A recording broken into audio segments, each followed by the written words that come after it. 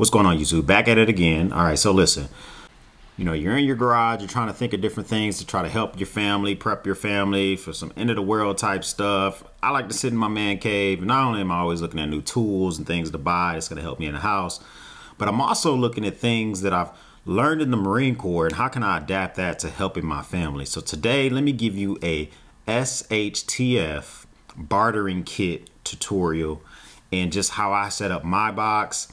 I have a couple of different bartering kit locations. The one I'm going to show you today is my mobile kit. So it's always in my truck. So if, when money no longer is an important thing, or someone doesn't want money, they want to trade for something different, this is the type of kit that you want to have. I have a larger bartering location store elsewhere, right? So you never want to have all your eggs in one basket. So let's just break down into it and let me see what y'all think.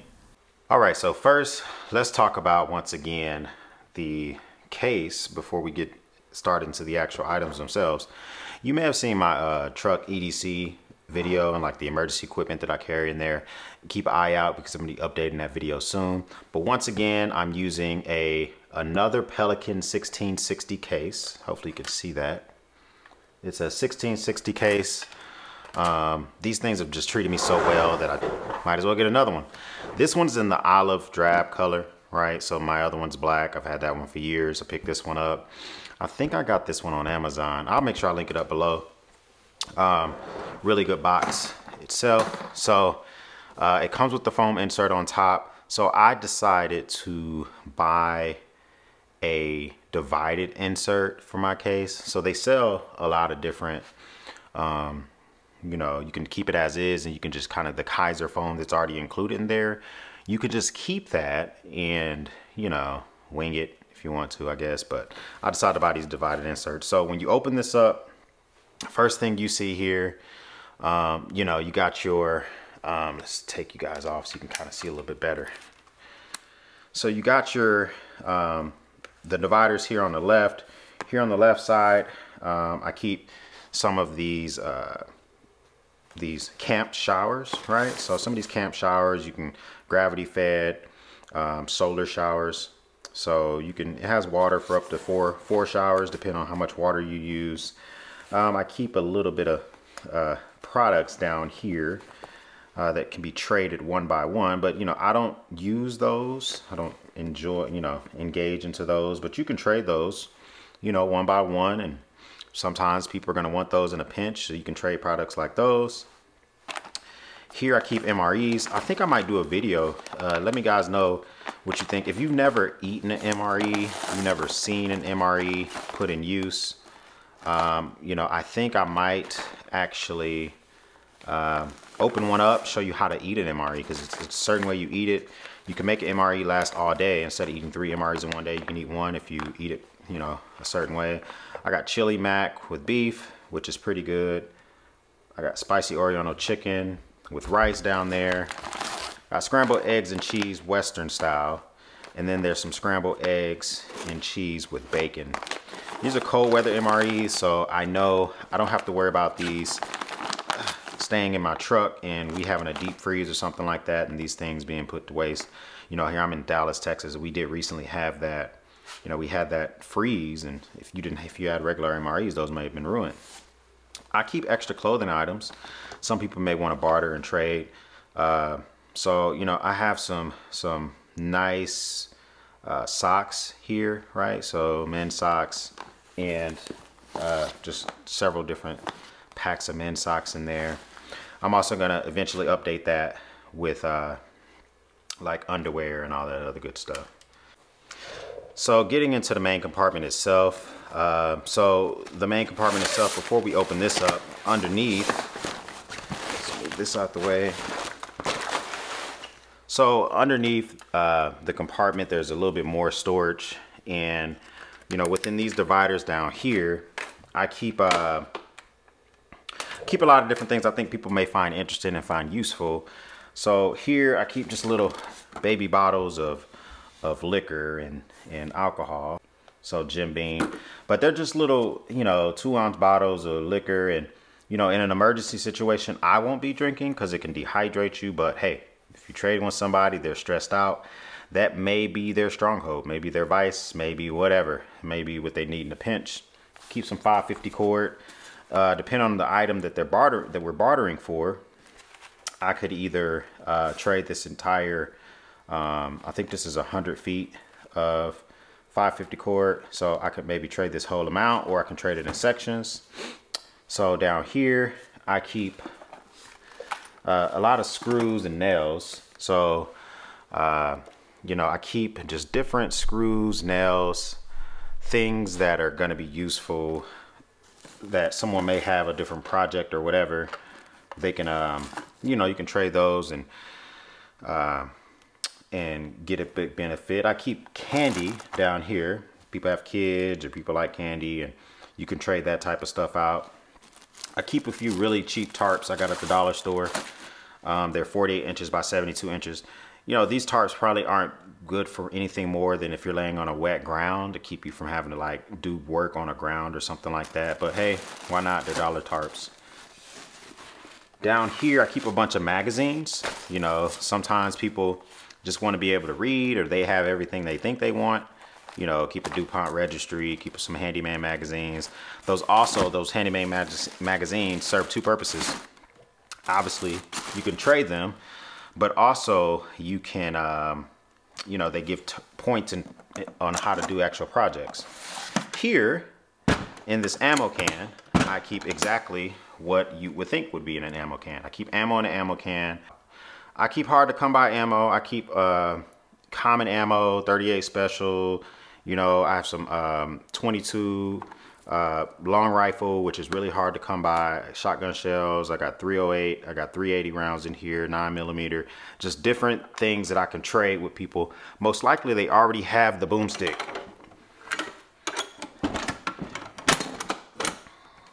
You know, most likely they already have the device that allows for them to use, you know, to protect themselves. But they may be running low on ammo if they already have that device or whatever. So why not just trade that out? I have tons of it in my house and tons of it for my own personal stock. So, you know, I can trade that extra. Here I have extra dial soap. There you'll see more of that in the top part of my case. So this top part here, it fits conveniently right on top. As long as those tarps are pushed all the way down, you can kind of see how this fits right on top here. Let me pull it up just so you can see a little bit better. And, you know, nice and covered up, you know, but different compartments. These compartments can be shifted and moved around as you see fit. Got my soap going all over the place. Get this back where it belongs. I've been moving this around and slinging stuff around too much. But let's start here at the bottom right. So here at the bottom right, you know, I have emergency drinking water. So with this emergency drinking water, it lasts for 5 years. I got this in 2020, so this is good until 2025. Basically, this is for that person that hasn't had water in over 24 hours. This is potable drinking water. They can sip this, they can drink this. This is gonna keep them okay, you know, for a while. So this is, if someone comes up to me, they haven't had water in a while, you know, most likely if it's really a big thing, you know, I'm just gonna help them out and give them that. It's not really a reason to trade for that. But these potable agua tablets, right? So these tablets themselves, you put 2 tablets into a quart of water, you shake it up after 5 minutes, and then 30 minutes later, it's done killing 99.9% of all parasites in the water. So the water may still taste weird if you got it from a river or a creek, but it won't be full of parasites and those things that can kill you and harm you and all that other good stuff. So there's 50 in that bottle. I can trade them 2 at a time. You know, in here is just a bunch of fire starting equipment. I got fire starters. I got some actual like fuses that you use with the fire starters. I have a magnesium fire starter. This will be a prize trading item, right? Wouldn't just trade that lightly. A bunch of Bic lighters, right? Those are, you're not gonna, having a Bic lighter doesn't mean you're gonna start a roaring fire, but you know, it's a good starting point. All right, so next on my list, I have an assortment of knives. These are some really, really inexpensive knives I found on Amazon. You know, they probably don't have the sharpest blade. I have them in blue. I have them in gold. I think I have them in red. Let's close this up. What color is this one? Let's see if we got a different color here. It's another gold. Okay, so a blue one. So just different colors. You know, these are just some items you can trade with somebody. You know, even if they don't have the best edge on them, you can sharpen them with a rock, and it's better than not having a knife at all, right? I keep a lot of flashlights here. So I have different flashlights here. You know, I think these are all about 300 lumen flashlights. They're not the best flashlights in the world, you know, but you know, I have them here, and then I also would trade the batteries. All right, so if you don't have the batteries, I have batteries in this case as well. So you're not going to just get a 2-for-1. You know, everything's up for trade. So we're moving to the next row here. I have a lot of different things like Tylenol, Advil. We got some triple antibiotic cream, which is like your Neosporin. I think it's just a knockoff Neosporin. You know, you can buy all this stuff at the dollar store and have a couple pills each. Each of these packages has 1 or 2 tablets, depending on the dosage, right? So these Tylenol tablets have 2, the Advil tablets have 1. You can trade those individually. In this next pouch here, I keep an assortment of Band-Aids and gauze. So you can trade these out, you know, especially if somebody just has small cuts, something they want to keep covered, not get infected. Whoop, you know, got your Band-Aids here. So another item for that person that kind of has everything, but they're still willing to trade. You know, they kind of got everything, they're still willing to trade. Well, we got these K-cups here of coffee and hot cocoa. You're trading out for hot cocoa and coffee. It's because you really want it, and you're gonna bust these open and, you know, boil some water, and you're still gonna figure out how to use those. So here's a prize trading items here. These are so these are some heirloom seeds, right? These are some highly fertile seeds. These things will grow really well. You know, I have some okra here. I got some pumpkin seeds. I got some spinach. You know, some spinach they can grow. Some lettuce that they can grow. This stuff will last years and years in these packages.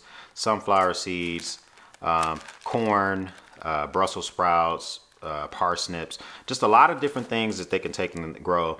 These will be highly sought after trading items. 1, because you can grow your own stuff, but 2, they're going to produce seeds and they won't need you again. So you're not going to be able to trade every year for, you know, trade with that person every year for some seeds or whatever.